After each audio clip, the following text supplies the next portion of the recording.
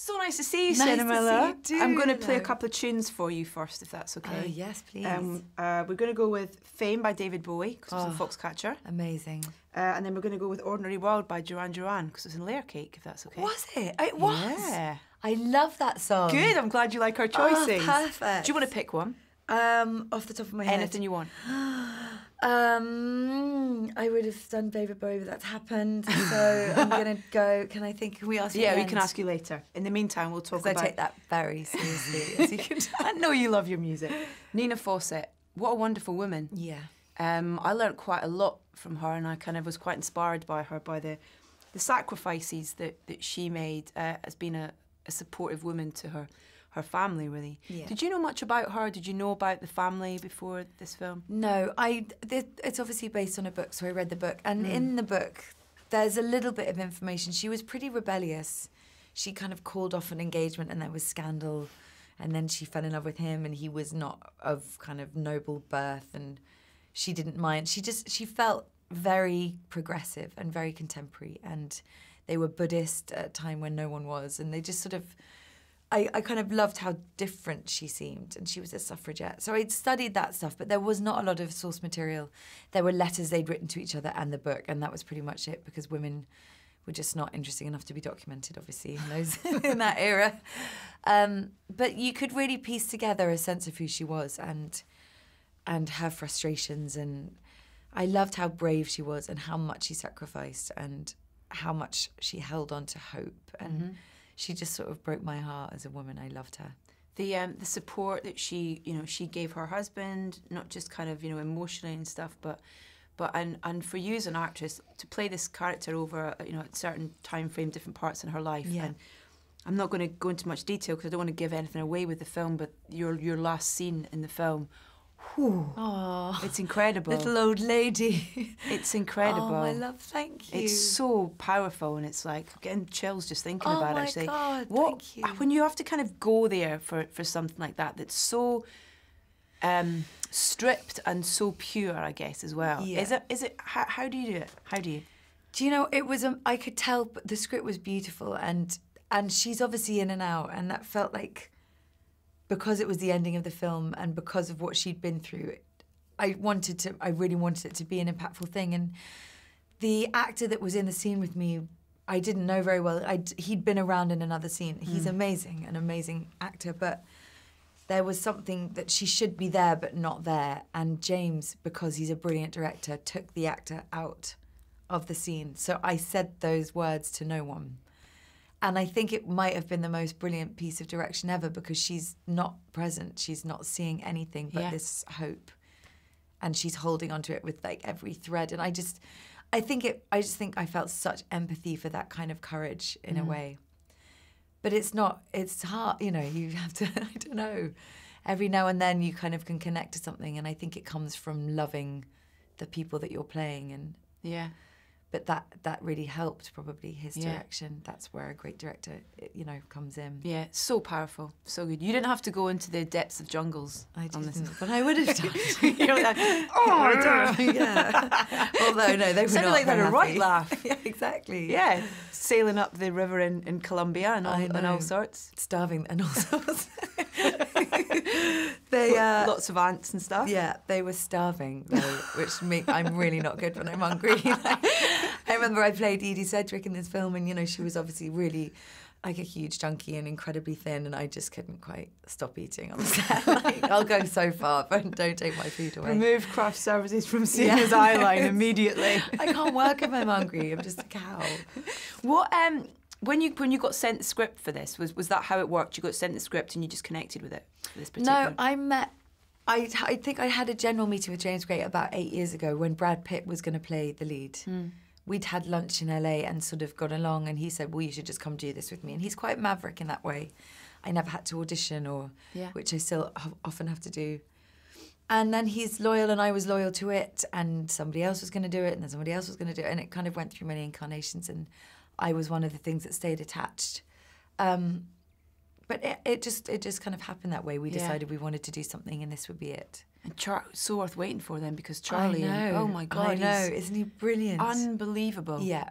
So perfect. Perfect and measured and sort of Yeah, he worked so hard. I don't think I ever met Charlie until now. I think he was Percy.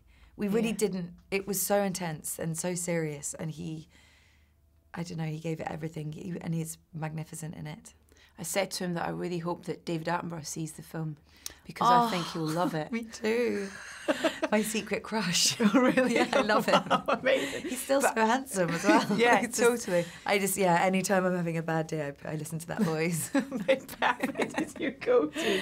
These, when you look at the kind of the films you've done over the last few years and playing real women, whether it be in, you know, Foxcatcher or in American Sniper and in this and stuff, and really strong women who are so important to the structure of the family unit or the life that they're in, sort of thing. Is that part of your choices in terms of why you want to take on these roles? I'd love to say that I was in a position where I had my pick of the bunch, and I don't, but I feel like the things that I get are probably the things that I'm drawn to because I'm better at doing them, and I think I probably am more interested in these kinds of roles. And I mean, a lot of them are about sacrifice, a lot of them are about being left behind, a lot of them are about being undervalued, and maybe thematically that's something that resonates, or I don't know, this becomes a therapy session because I've never thought about this until this live moment. Sorry. No, it's fine, but I just find that in interviews I'm like, whoa, I don't know. I think my goal was to really target the best filmmakers and not be so, not really give much thought to the size of the role necessarily, but to make sure that whatever it was that I would it would be impactful. And also not being objectified in any way, not wearing makeup, normcore, real people. Those are the films I like to watch, so they're the films I want to make. That being said, it would be great to do something that's... Were you surprised as well? Because, you know, I didn't know you could sing. You did cabaret as well. That must have been a lot of fun. Completely sort of, you know, different. Right turn. That was the most fulfilling thing I've ever done. Was it? Creatively, yes. Why? Because I'm like a closet saint, it was my dirty secret, and suddenly I can be Sally Bowles, who can be kind of not great in moments. It doesn't matter. She's just a nihilistic explosion. And Alan Cumming was the MC, and I got to sing and dance on Broadway and not be a trained singer and dancer. I was like let out of my box. I was so happy. But it's the most complete character with the most enormous arc, and the music is incredible. Not a huge fan of musicals normally. It's like I'm feeling something, like sing about it, you know, which is not my thing, but it's a pretty perfect thing. And the Sam Mendes production, which is what we did, was just, you know, flawless. And that discipline, I guess, as well, of being able to revisit that character every night and go, I'm going to do it a little bit this way tonight, or, you know. How dark can I get with this? You just explore every possible facet of your personality. But even when it's exhausting doing a play, and it's obviously a live band, so it keeps you going. And if you hop on that train, you're just carried. It's pretty amazing. I can see you want to do more of that. Yes, I'm about to. Are you? Yeah. I'm doing Cat on a Hot Tin Roof here in London in the summer. Wow. Which is terrifying. Is it? Yeah. It's good to be terrified, though, no? I guess so, yeah. It's healthy. Yes. Keeps you on your toes. Have you picked a tune yet?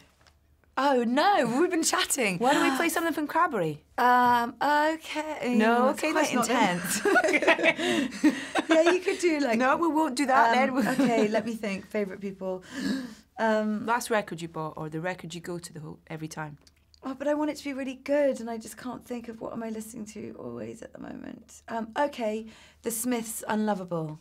Nice. Yeah, we're doing a Smiths week with my daughter. We do an album week. She's singing in the bath unlovable. That's in the bath. Great. I know. Let's do that. That's a great idea. It's a good song. Introducing her to records at the bath. That's brilliant. Yeah, we did an album a week on the school run, but now we walk to school in New York. So she's can do the whole of Pet Sounds. She was singing Happiness is a Warm Gun at 2.5. I've got it. It's amazing. Do you pick the album, or does she get any choice in it? No choice. Okay. She's at 2, she's not going to know, but I think a musical education is essential. My dad did it to me. That's great. And it's one of the things I'm most grateful for, actually. I love how film can sometimes do that. I've got 2 boys, they're 3 and 8, and so My 3-year-old is obsessed with AC/DC Thunderstruck because it was in Amazing. Planes Too Far in Rescue. Oh, yes. And so he runs around singing Thunderstruck, and it's the most the cutest thing ever. But it's such a clever tool for music within film. Have you seen Moana? I bet Yeah. you have. Oh my God. Yeah. The You're music. welcome. Yeah, I know. Shane it. It's so good. All I listen to is that album at the moment. We could have done one of them. Okay. It's really. I mean, it's the guy who did Hamilton. Lin-Manuel Miranda. Have you seen Hamilton? Not yet. It's coming here, and it's kind of like tickets are like it's that 12 good. million pounds online. But yeah, I'd love to see it. I'm going to play something from Moana anyway, just because you've mentioned it, as well as the Smiths. Okay, good. There's the diversity of the record collection, you see? Amazing. And listen, it's lovely to see you. You too, And love. congratulations on this. It is a really wonderful, wonderful piece of work. Thank you, my love. Cheers. Thank you.